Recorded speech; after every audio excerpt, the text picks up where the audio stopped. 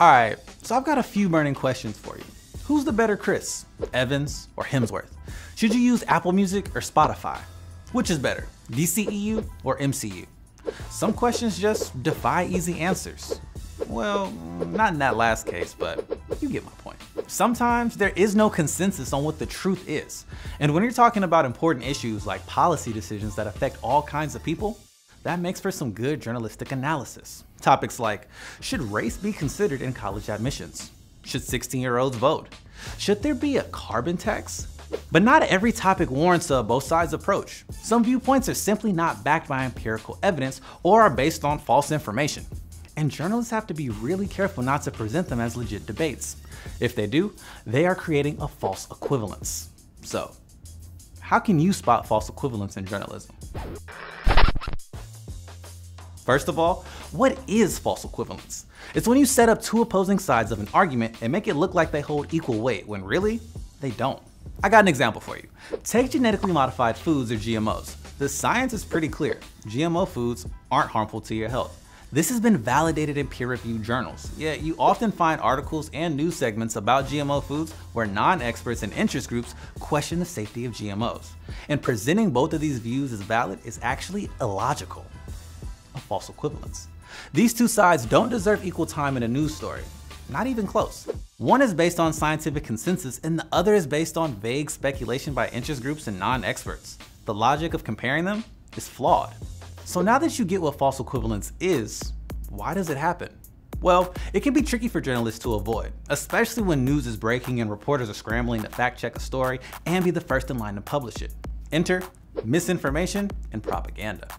Propagandists try to persuade people to buy into a particular cause or belief. They often take advantage of the chaos of breaking news and spread rumors and conspiracy theories on social media. They get really sneaky to make a phony post seem real. They create a bunch of fake accounts and then use those accounts to like and comment on the post. Even trained journalists can fall for false posts when they are shared widely by real-looking accounts on places like Twitter or Facebook.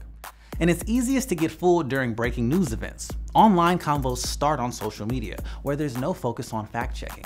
These platforms distribute more information than any other institution in history, but they aren't doing a good job at checking for what's real and what's not.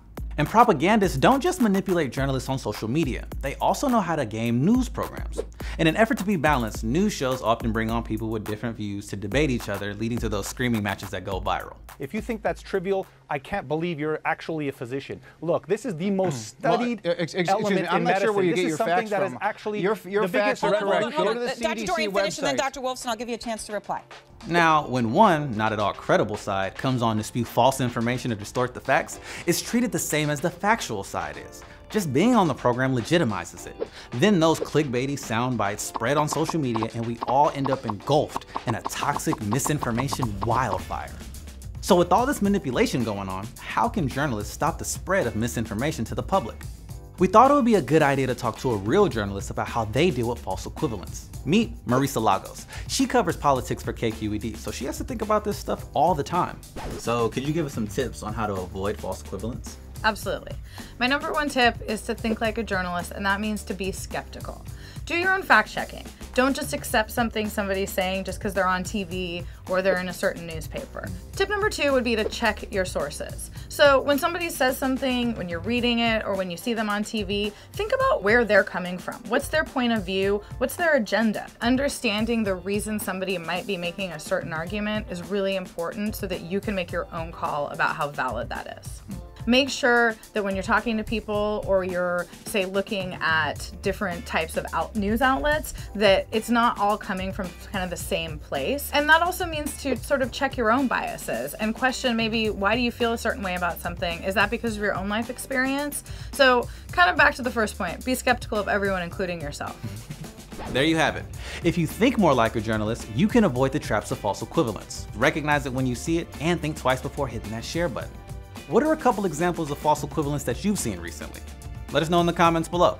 And if you like this video, check out this episode we did on how to spot bad science reporting. You'll be glad you did.